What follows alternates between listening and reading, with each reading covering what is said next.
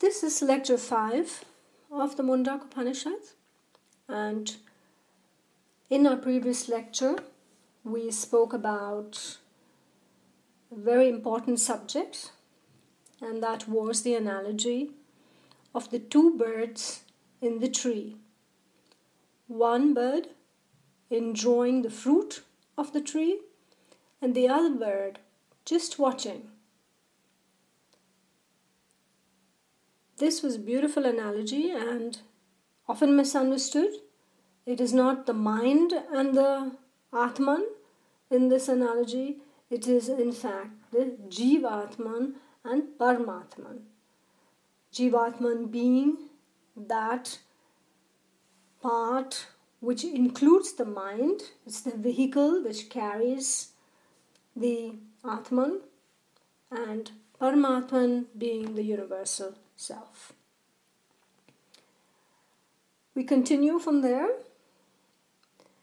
and I will read from chapter 3, canto 1, verse 4. Knowing the truth that it is prana that shines through all living beings, a realized yogi takes no interest in pedantic discussions and debates. Rather, he delights in Atman, enjoys his meditation, and is considered to be the highest of the knowers of Brahman. Having discussed in the last session this analogy of the two birds, we should remain aware of the fact that analogies, spiritual stories, spiritual scriptures, all of these can become theoretical, can become intellectual. There is a great danger that those who are interested remain stuck at that intellectual or theoretical level, rather than living these truths, rather than integrating these teachings in one's life. A yogi is not just some sort of image from the past, from ancient times, or some remote characters roaming the Himalayas. Those who are deeply interested have to go beyond intellectual study and theoretical analysis to live these teachings in their lives. It can begin just with very simple practices. Simple things like change in diet, having a healthy diet, a sattvic diet. Simple things like organizing your life so that you are not putting in all kinds of impressions into your mind. To choose your company well. Keep the company of good people. It can be something as simple as a prayer in your own words twice a day, in the morning and at night. If you do these things daily and make these a part of your life, and if you're really sincere, you will even find a guide, somebody who will guide you along the path. Provided, of course, if you don't have one already. So, one who is living these things, living out these things in their life, integrating these things in daily life, show no interest in pedantic discussions and debates. They realize the futility of these. They rather enjoy their meditation. They long for meditation. They long to experience that joy and bliss in meditation. For those of you who are doing some sort of meditation, some of you may ask, what bliss, what joy? It seems like such a struggle.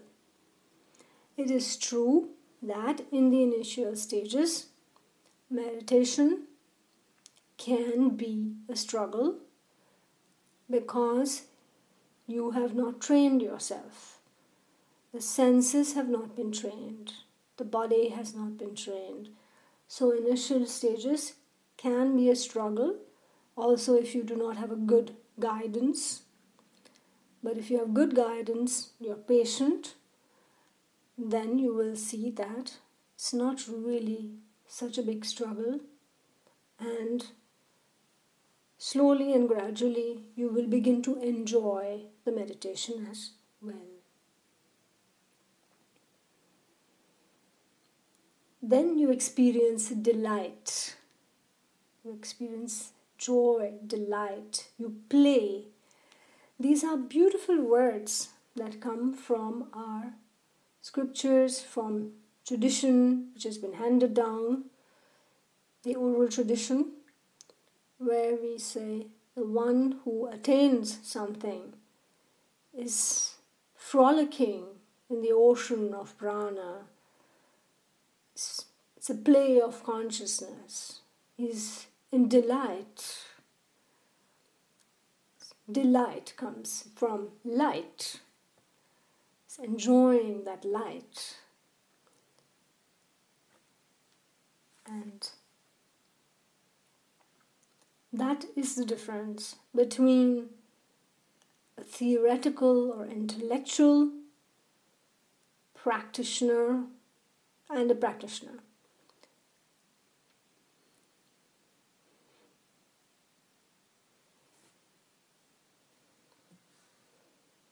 Any questions? Any comments?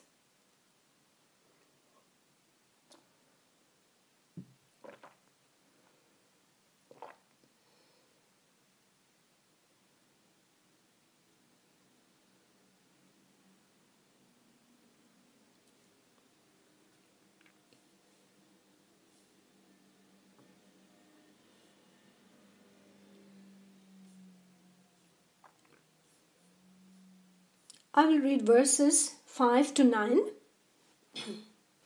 They are very similar, so we group them together. This Atman can be experienced through constant practice of truth, tapas, right knowledge and brahmacharya.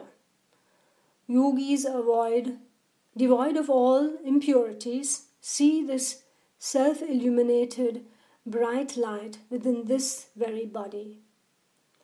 Truth alone wins, never untruth. The path leading to the divine is paved by truth. By following this path, the seers, who are free from all desires, attain the highest abode of truth. It is infinite, divine, and indescribable, and is subtler than the subtlest, further than the farthest. Yet to those who see it, it is very close, residing in the cave of the heart. It cannot be seen with the eyes, nor described with speech. It cannot be known through the senses, or achieved through austerities, or rituals and ceremonies. When, as a result of knowledge, his mind is purified and calm, the yogi meditating on the Absolute attains direct experience. This extremely subtle Atman, residing in the cave of the heart, can be known through pure intelligence. Prana has entered this body in 5 forms. Along with prana, mind pervades the whole body of living beings. When this mind-body organization is purified, Atman shines forth.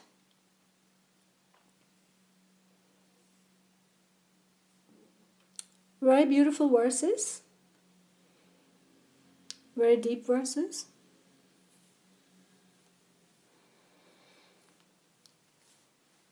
What are the qualities required to attain the Atman?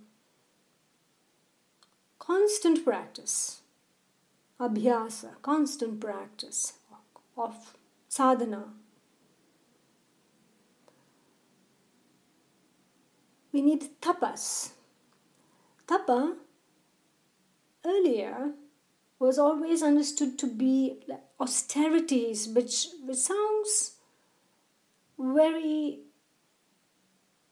negative in the sense of one has seen perhaps photos or heard about yogis who indulge in some sort of self-torture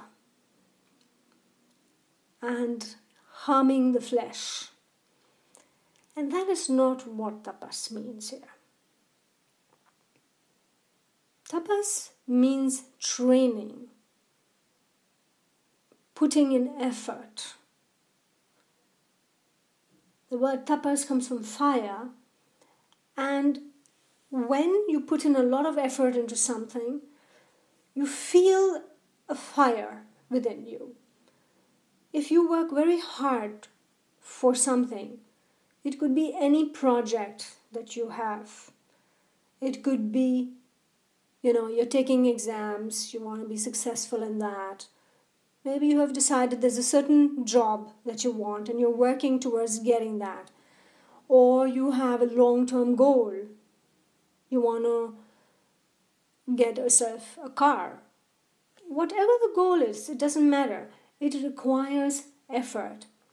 And when you put in effort into something, over a period of time, there's a sense of a fire, energy in you.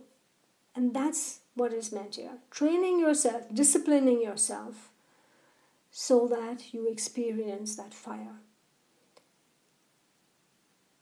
We need right knowledge. To know the difference between right and wrong, and to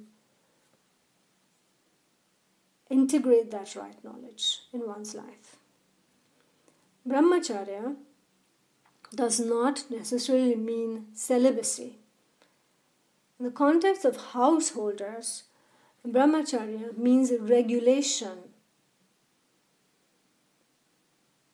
It means not merely regulation of sexual desire, but of all desires.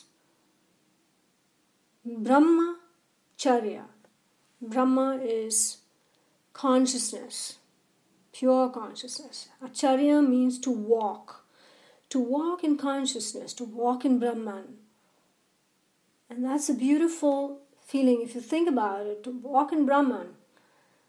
When you exercise control over the sense of speech, the active sense of speech, you will experience Brahmacharya. Right now are the 4 months of monsoon, which are in India, called Chaturmas, 4 months. In ancient times, not even ancient times, even just a few decades ago, it was quite normal that people cut down their activities in the monsoon time.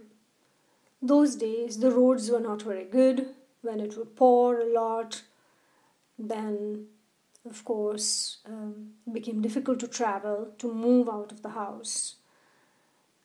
That was also the time before there were cars and other vehicles. So the monsoon time was also the time of a lot of disease and sickness due to, the warm weather and water contamination, etc. So there were a lot of rituals and traditions connected with that time, which stipulated what one should eat and what to do during that time. Since people could not travel much, they were bound to their villages and to their homes. Also, the the wandering renunciates did not wander during that time. During the 4 months of the monsoon, they settled down in a village where every evening they would do pravachan, reading from the Bhagavad Gita and helping the householders with their spiritual growth. During this time of Chaumasa or Chaturmasa was also considered a good time for deepening spiritual practices, also for laypersons, for householders. People took vrats or vows.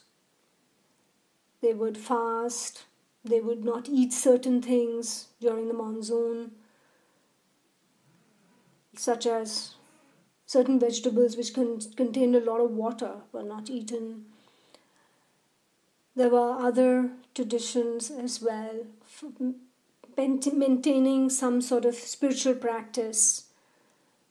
So if one considers this and takes up a practice of mauna, keeping a vow of silence for a few days, doesn't have to be for 4 months, just a few days, then you begin to experience a certain withdrawal of the active sense of speech. Actually, after a while, the sense of speech seems to subside. Even in the mind, thoughts calm down, you have less thoughts, and you experience a heightened sense of awareness, and you feel like you are really walking in Brahman.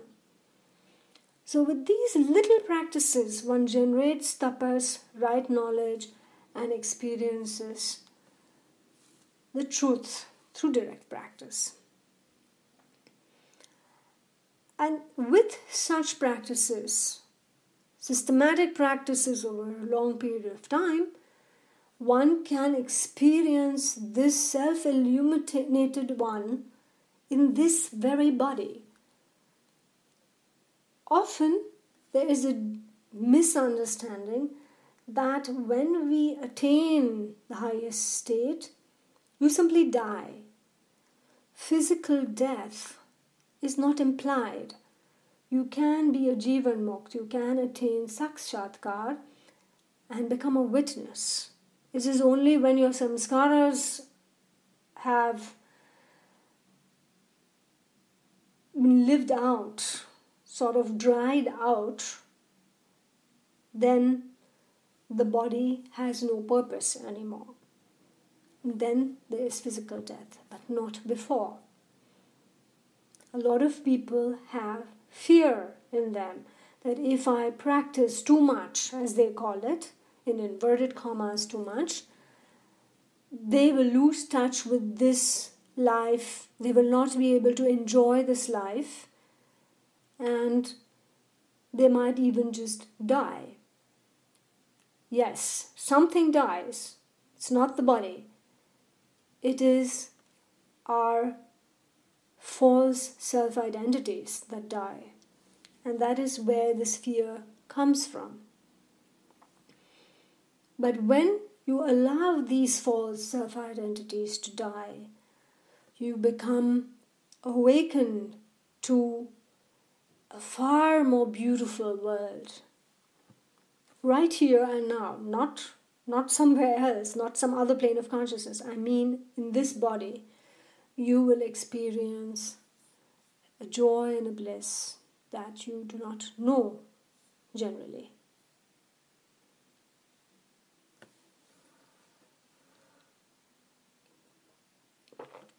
And this joy and bliss, what is it like? It cannot be described.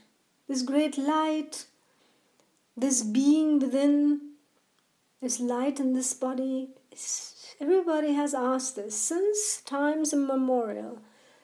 People have asked, what is it like? For those who are on the path and who are practicing, they seem to be chasing a goal that they even themselves do not know. They have a purpose, which is not really clearly defined because they don't know it, they have not experienced it.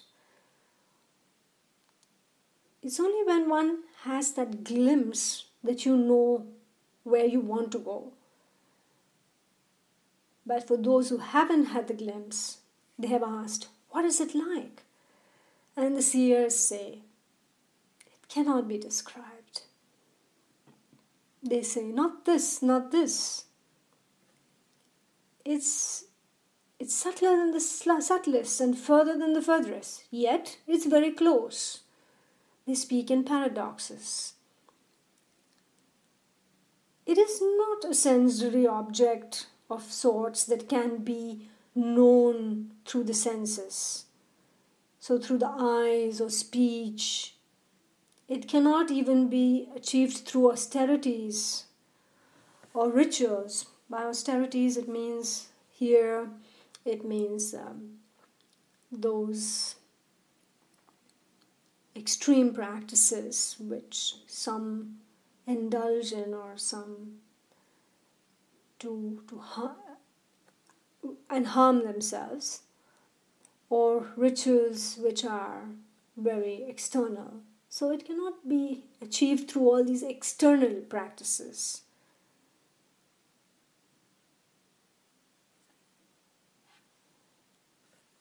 To experience that in the cave of the heart, you need pure intelligence.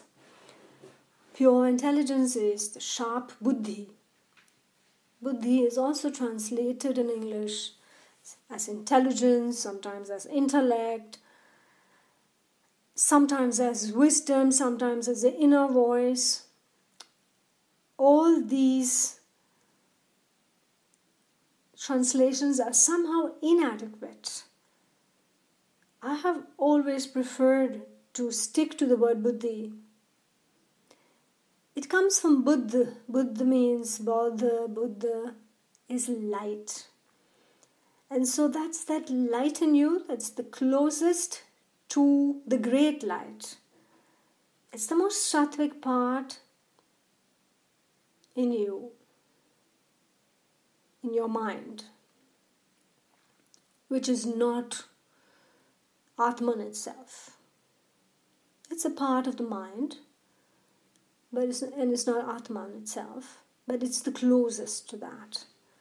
So you need to have a very sharp buddhi.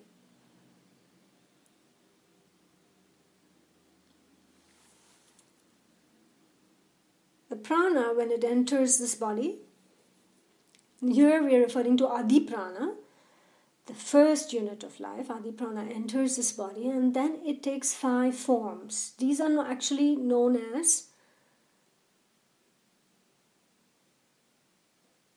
the 5 Vayus. And these are the vehicles. So you can think of it as a part of the body, while Adi Prana or Prana is consciousness.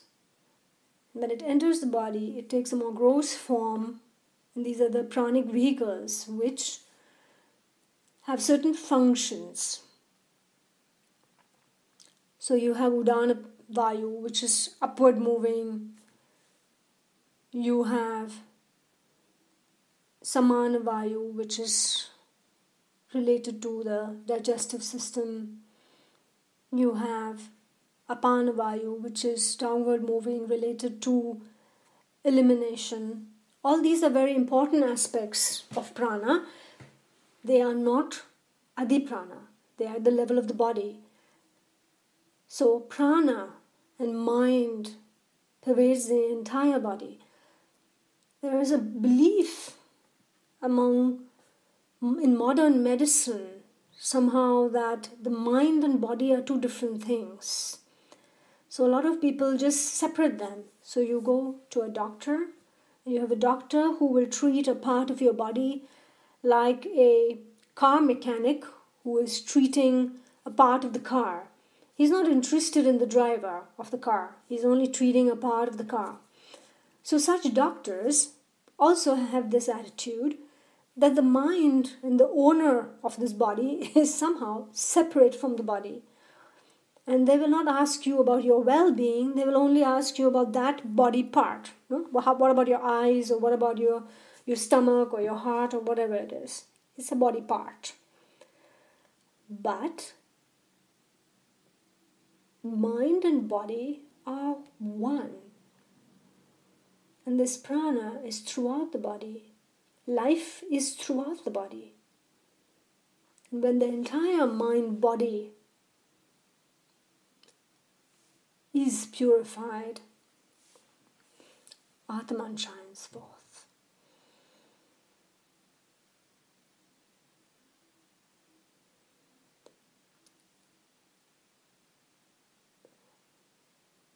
Due to the nature of Atman, those who have not had their first glimpse of it will always struggle to understand it.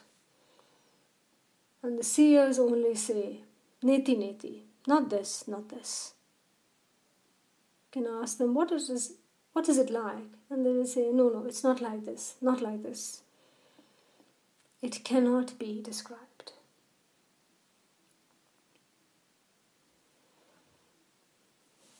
Any questions or comments?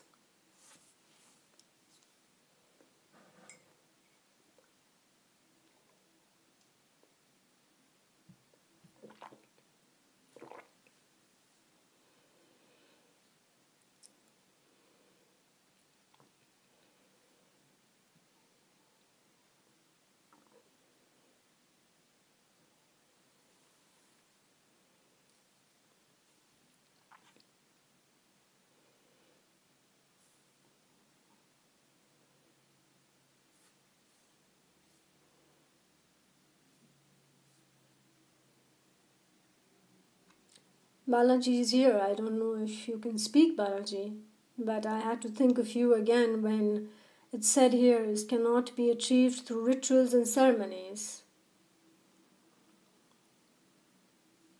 Yes. I listened to it, Radhika. I'm sorry that I joined late. No problem. No problem. Yes. This is one of the few Upanishads which a lot of people think it is a ritualistic Upanishad because it is talking about fire, but at the same time it's a monk, so people think, okay, it's maybe a Brahmin, a fire priest is referred to, so they sometimes think it's about rituals. But the rituals are inner rites, inner rituals. Any practice which is an internal practice is sometimes also called inner ritual. For example, there are three paths, three general paths in Tantra known as Kala, Mishra and Samaya. The Samaya path, Samaya means I am with you. It's the highest path and it is a purely internal path. The Kala path is external. It includes all these rituals, ceremonies, visualization practices. And the Mishra path is mixed. So there are some visualization, there's some external practice, there's some internal practice, it's all mixed. So in the Mishra path, where they have visual practices, visualization, they also do these external rituals in an internal way. It's called Manas Puja, the mental puja, internal puja. So that's a transition. I have often spoke about the importance of transitions, and this too is one of those ways. Sometimes if a student is very much caught at the external level, then the teacher gives him practices that help him to transition to the internal path. And one of these could be Manas Puja, where some practices are given, which are internal rituals. We will come to that, we will refer to that eventually. So in verse 8, then, when the rituals are mentioned, it then only refer to the external rituals. Yes. Yes. Even the internal rituals cannot lead you to the highest. The internal rituals are also a transition. Because internal rituals, now let us take the fire ritual. The fire ritual, that's what this text is about. It is from the Atharva Veda. The Atharvans are the fire priests. I have mentioned this, and I believe it was in lecture 2, where we spoke about it at length.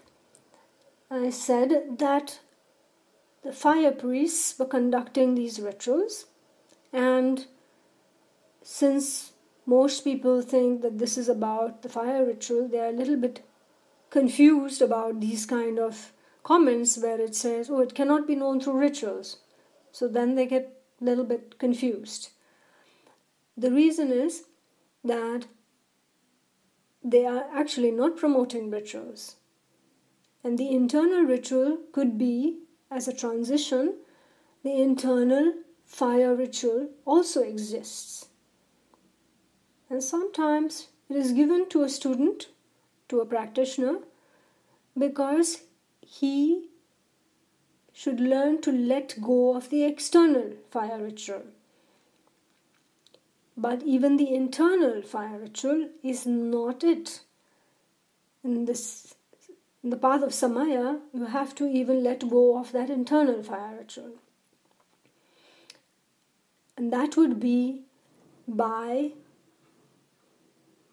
learning pure awareness or how to pay attention. By merely seeing things, becoming a seer, samskaras are burnt. And that is the Samaya way. This, of course, requires guidance over really very long periods of time, so that one transitions gradually from one level to another. It's a development. You evolve. It's a long process. Except for the very few rare adhikaris, it is a long process.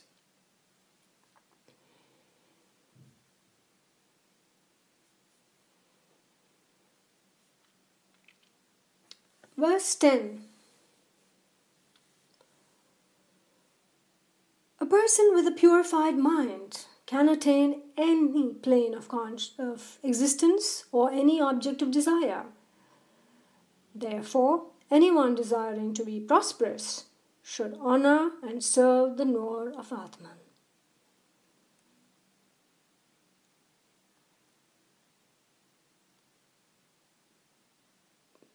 When you have purified, you can attain any plane of consciousness or object of desire.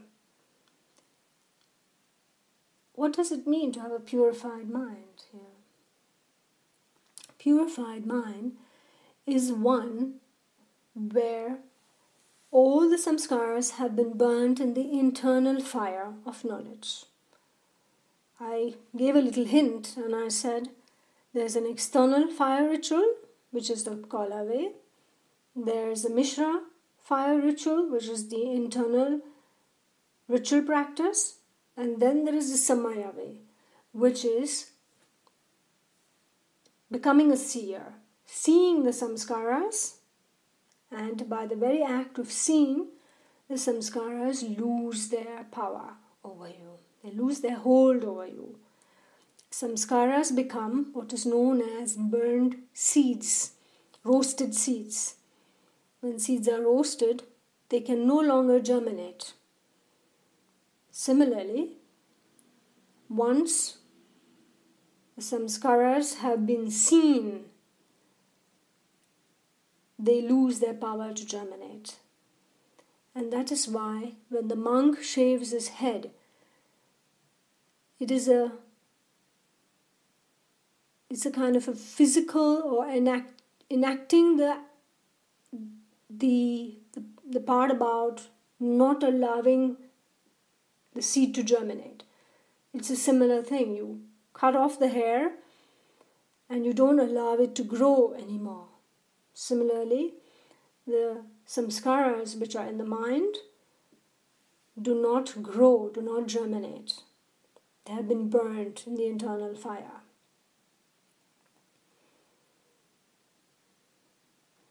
And when they have been burnt in the fire, actually, you have no desires. Or desires have really been reduced. Keep purifying, keep purifying, keep purifying. And then, as you come closer and closer to the self, become more and more powerful, that one says that merely thinking about something will make that manifest. You have heard of these stories of the wish-fulfilling tree and the wish-fulfilling cow, Kamadhenu. Wish-fulfilling tree is also called the Kalpataru. So these mythological objects come from yogic realities. And the yogic reality is that you become a Kalpataru, a wish-fulfilling tree. In our earlier session, I also mentioned that you are the tree, you are the eternal tree that was described and explained in the Bhagavad Gita. So, if you can fulfill all wishes, because you have purified your mind, then you become a wish-fulfilling tree.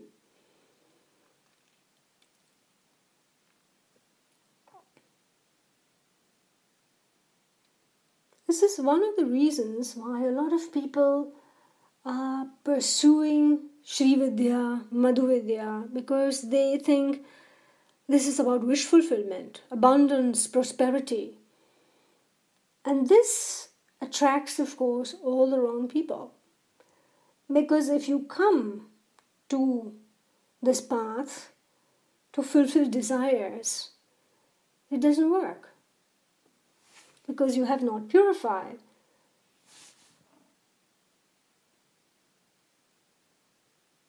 Because the mind remains at that external level. It's only when you have evolved and the mind has been purified that you are at the level of samaya. Then this can happen. So this is a longer process of purification. It can get very difficult, this process of purification, for those of you who are doing deeper practices. Some of you tell me, I'm really so unhappy because there's so much to purify, it's such a struggle. And to these people I say, it's difficult in the beginning, but it gets really better. The process accelerates, it picks up, it gets faster and faster. So initially, because you do not know how to do this, it takes time and you struggle, but once you get the hang of it, the whole process accelerates. And then one day you will become a Kalpataru, a wish-fulfilling tree.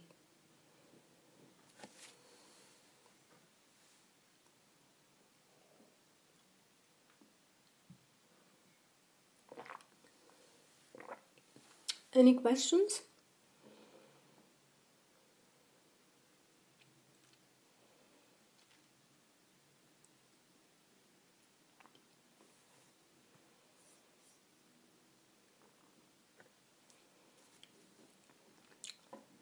Surabhi, on this last verse, are you thinking and contemplating about it?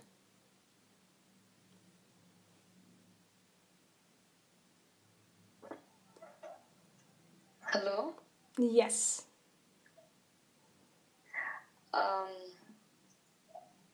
Yes, like I'm thinking like I have to purify a lot. Yeah. Yes, it's a long process. Yeah.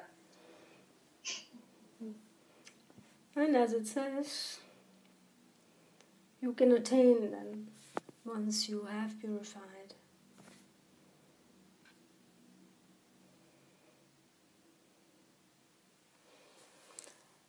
So we come to chapter 3, canto 2.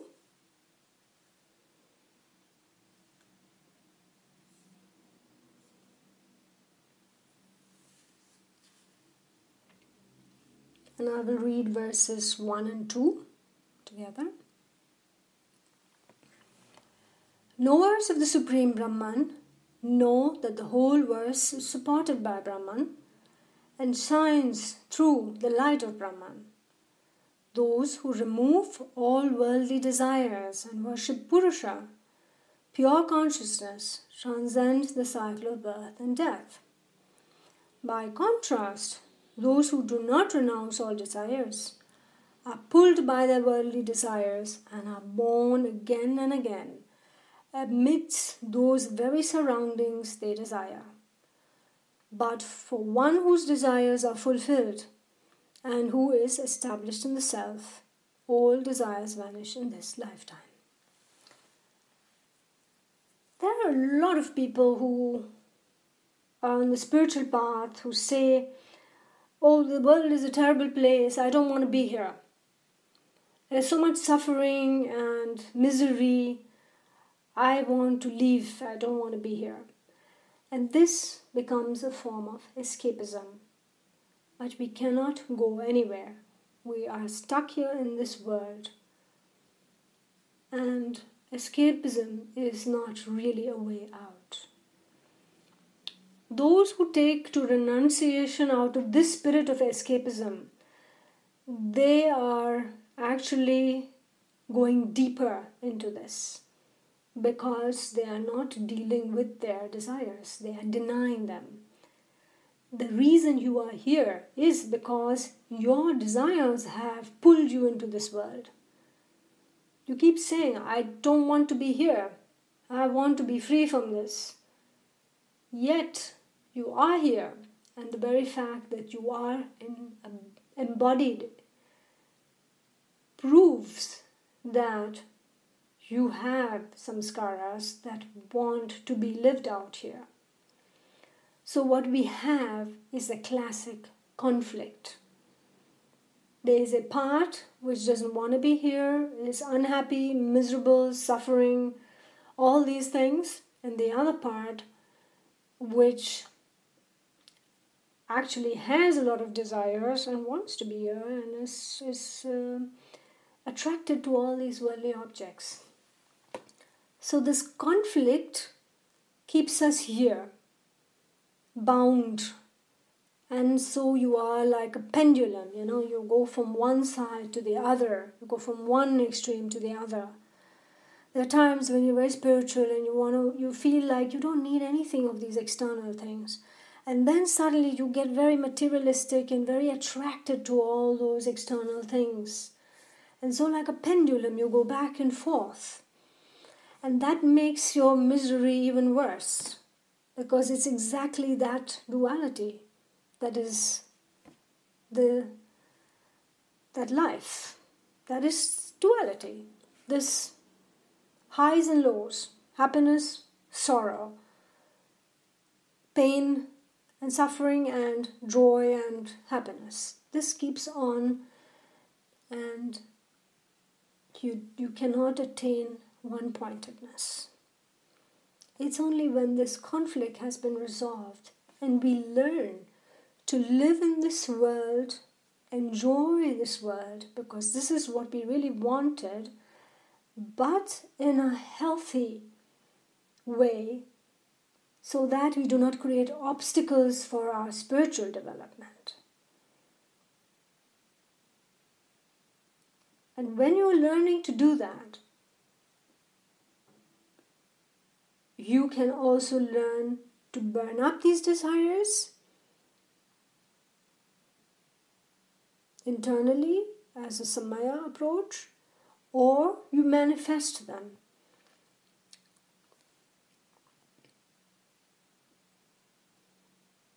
This path, there are a lot of misunderstandings, there are a lot of dangers, which is why the need for guidance. And only those who have really fulfilled their desires, or who have no desires left, they remain established in the self. They are not born again and again.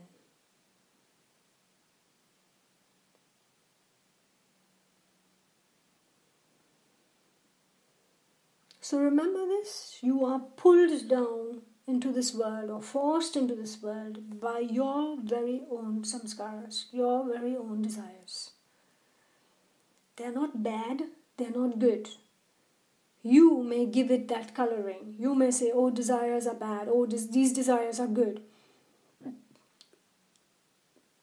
I have heard students say, oh, I have this bad desire for more money, or I have this desire for relationships, family, all these things. And then some of them say, oh yes, it's a good desire. I want to promote this desire for spiritual growth. And yes, you can look at it that way. All the same, it's all a part of duality. We must learn to distinguish between these two, but remember that ultimately we have to give them all up.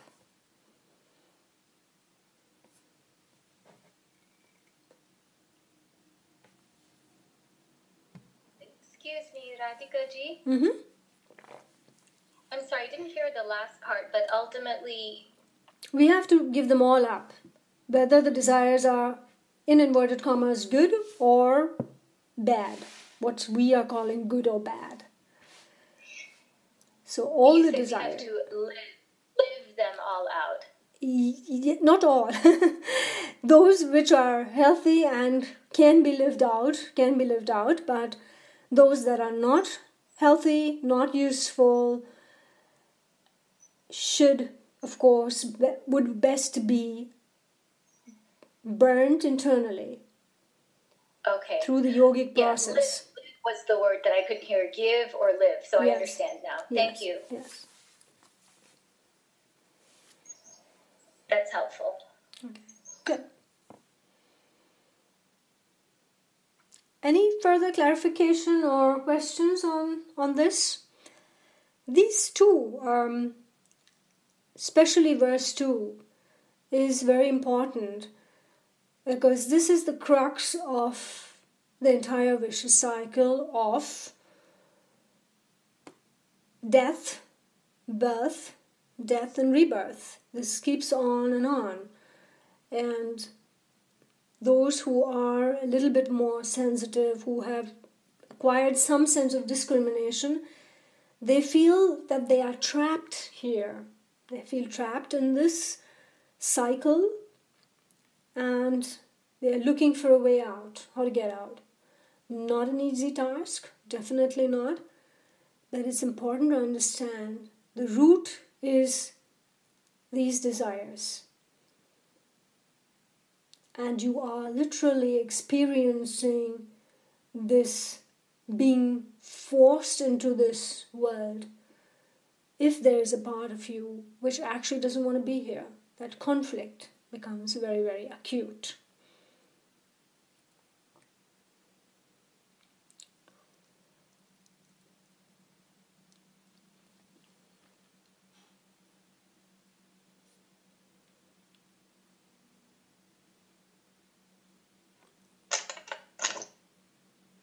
Hello? Yes? Hello? Yeah, Radhikaji, I wanted to ask one thing. Mm-hmm. The desires, desires, like they vanish once when they are manifested, or when we let go. Two ways it goes. Like once when it is manifested, or once if you let go it. Is it like that? Yes. with manifestation of desire, just wanted to clarify, with manifestation of desire, that's a dangerous path. And that is why I mentioned that one should have some guidance. What can happen is, there are a lot of people who are going around indulging themselves in all sorts of things, You go to some shopping mall and you will see people, they're just, eyes are popping out, because their desires are pulling them and dragging them all over, and they don't know what to do and what to get and where to start. So that's a dangerous part, especially in the beginning. Because if you don't have control over the senses, if you're not trained your senses, then you are lost. Remember the beautiful image of the chariot, the 5 horses, and Krishna. If those horses are not trained, those horses stand for the senses. If they're not trained, all the horses are going in different directions. You imagine chaos, havoc. And so that path is a higher path when you have already trained the senses. If you have not trained the senses, it's important to first learn how to let go, and let go is still an intermediate stage. After letting go, you learn how to observe which is good, which is helpful, which is not helpful, and then those which are helpful you can manifest, and those which are not helpful you can let go. The process of let go is not so easy as it sounds. Yeah. You said, I think just before that, like letting go in internal fire or something like that. So, this one doesn't in very advanced form of meditation, or like anyone who just wants to let go of some of their desires. Yeah. Actually, it's not so advanced as it may sound. It is merely, I have often said this, it's getting the hang of it. And that's the difficult part. But when you have done it one time, then you can repeat it. But the whole issue is how to get it that one time. If one doesn't sit daily in meditation and has not learned a complete process, step-by-step systematic process, then chances are you will never get that moment, that magic moment, that grace it is called, kripa, will never happen. So you have to sit there, you have to do this systematic practice. Only then do you have chance of getting that kripa. When that kripa comes, when grace comes, and you have done it one time, then you will laugh. You will actually laugh, and you will remember my words. And you will say, it was not so difficult at all. It's not so advanced. It's really about doing it every day. So we need grace to finally let go in that moment. Yeah, but now don't think that grace means, I can't do anything about it. Actually, that's the very next verse. It doesn't mean I can't do anything about it. I said you have to sit every day and do that systematic practice. Only then grace will come. Grace is not coming otherwise. If you never sit there and you never do your practice and you never do anything and you keep saying, I'm waiting for grace, then you're going to be waiting a long time. Okay, thank you. Okay. Yeah. So verse 3 actually picks up from exactly that point where we spoke about that with Survi. Verse 3 says, the knowledge of Atman cannot be attained through discourse, intellectual analysis, or even extensive study, but only to those whom it chooses does Atman unfold itself. In some translations, this verse has also been translated, that last line, as the self chooses the self, which leads many to the misunderstanding that I can't do anything about it. If the self chooses me, fine. If it doesn't choose me, too bad for me. So it becomes fatalistic.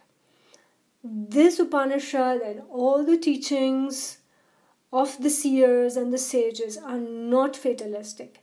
Quite the opposite. Absolutely the opposite. It says you should do your sadhana, and when you do your sadhana, it will happen. It is with any field of expertise. To gain expertise, one says you need 10,000 hours of practice. This was studies that were conducted in Germany, I believe, among violinists, so for violin, those who play the violin, as well as athletes. And they thought initially that certain kids are geniuses, how are they able to already at the age of 14, 15 play so beautifully? There must be some sort of geniuses. What they discovered was it was merely because they had started early. They started with 4 or 5. By the time they became 14 or 15, they already had 10,000 hours of practice. So that is the reason why it is very important to do practice. To gain expertise in something, you need approximately 10,000 hours. We go to school and we go to college and you study full time. We have done a calculation of this, and very often I have told people about this little calculation of mine, and I've said that if you practice for 1 hour a day, to get 10,000 hours, you will need 27.39 years. So about 27 and a half years to get 10,000 hours of practice. If you will practice every day for 2 hours, you will need 13 and a half years to become an expert meditator. If you meditate for 4 hours a day, it comes down drastically to 7 years. If you meditate 6 hours a day, you need only 4.5 years to become an expert. Now 6 hours a day, it's an interesting figure, it's a magic figure, because it's a full-time job. So those of you who have been to university, or obviously those who have been to school, know that you're in school for something like 8 hours, 6 to 8 hours. You're not studying continuously. You have also lunch and break and things like that. But if you work out the hours where you're actually working, it's more than 6 hours. And to go to university, you have to do 12 years of studies in school. In university, you have another 4 to 5 years. And that's exactly the figure we're talking about. 4 to 5 years if you go to university, with 6 hours a day to become an expert in a certain subject. If you take up mathematics, you take up computing, computer science, you take up physics or whatever it is.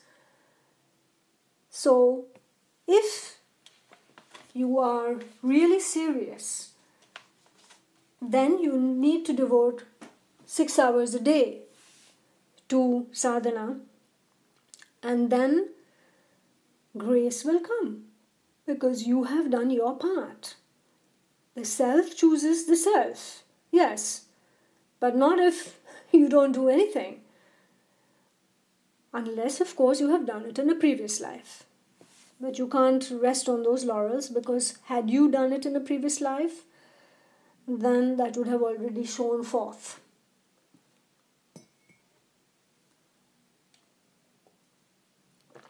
So the importance of practice, sadhana, abhyasa, has to be emphasized. Not discourses and discussions and intellectual analysis and reading books.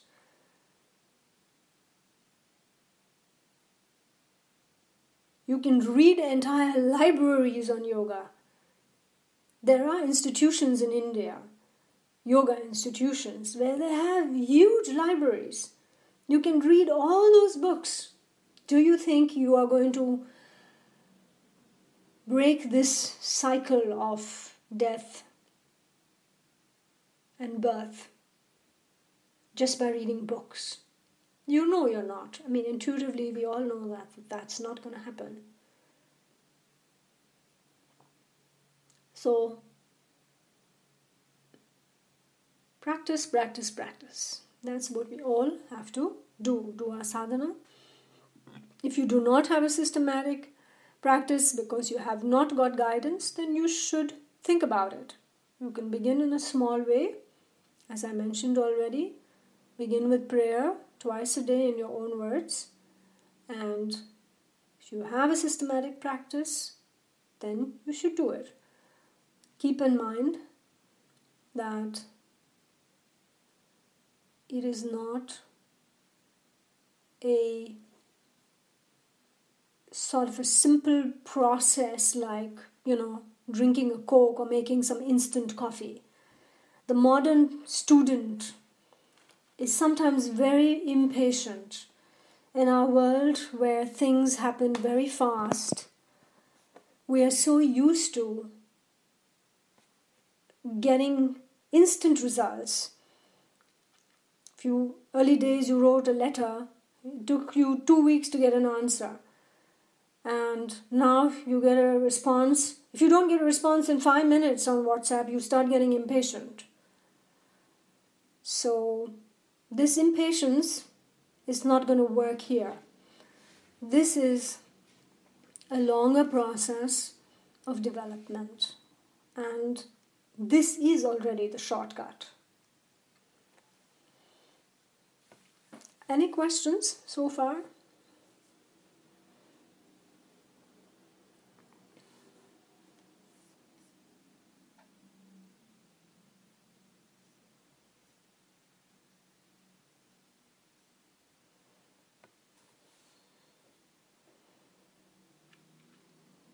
Radhikaji, Yes.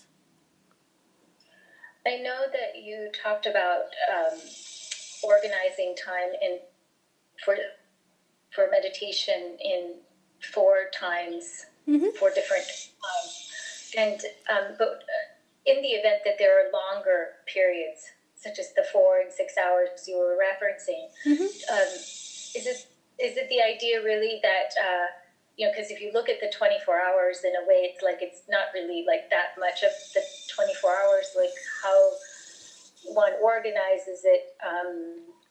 Do you have any thoughts to share on that? Well, it's a matter of...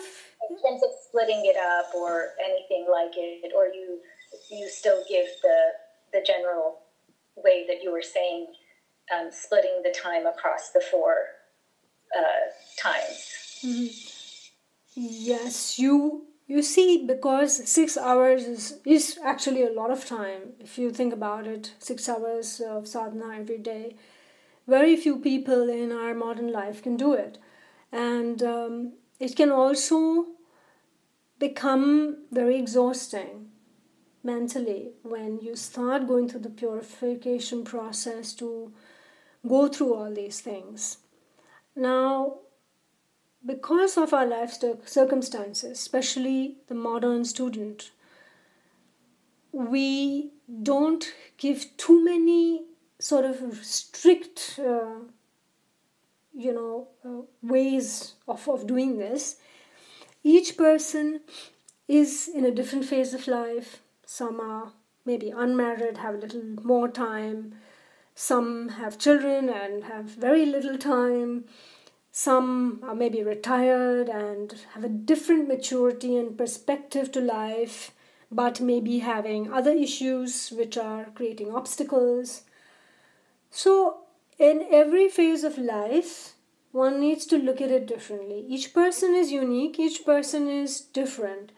We cannot have kind of a standard approach to everybody, which is why we say you need guidance in this matter. And you can break up those hours. If you have 6 hours, wonderful. If you have 4 hours, great. Most people don't manage more than 1, those who are working or who have children. But if you do, then I would leave it to you to figure out which is the most convenient way of dividing. Most people find morning to be the most convenient time. They're rested after a good night's sleep. If they wake up early enough, it's still very quiet. The world, the surroundings are still quiet.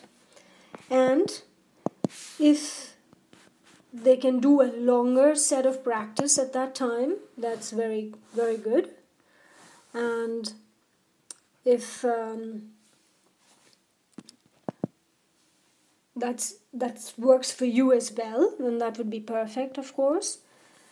Mostly people find the afternoon practice the most difficult to integrate because they are often at work and it's not possible to do long practices at that time. And evening and night, mostly people are tired at the end of the day.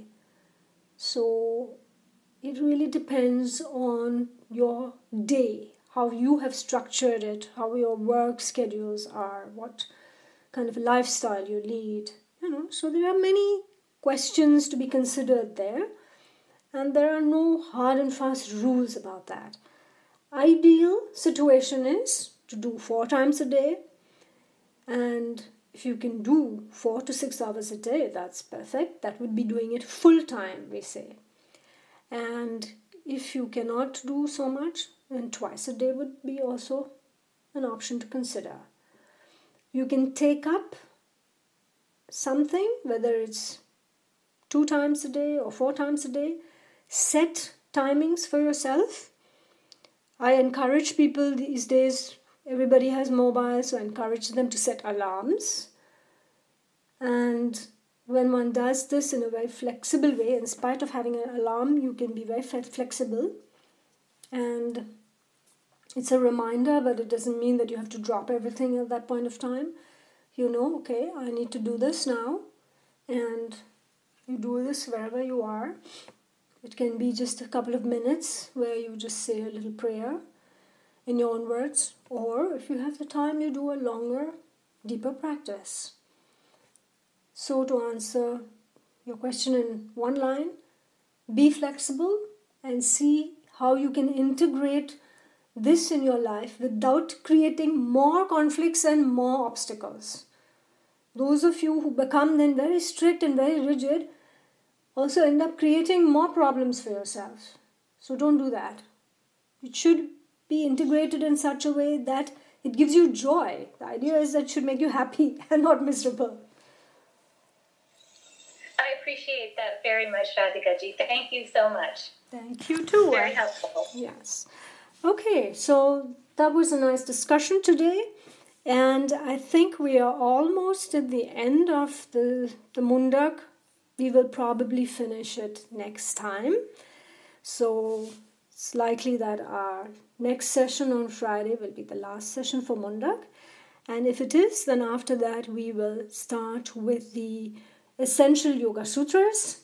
We will do only those Yoga Sutras that are really practical and make sense and not complicated things that people can't even begin to understand. So that would be following the Mundaka Upanishad. Okay, so it was nice to have you all, and see you next Friday, everyone. Bye-bye. Bye, Radhika. Bye. Bye, everyone. Thank you, Radhikaji. Bye, Mita. Bye, Bye, everyone. Balaji. Have a nice weekend. Yes.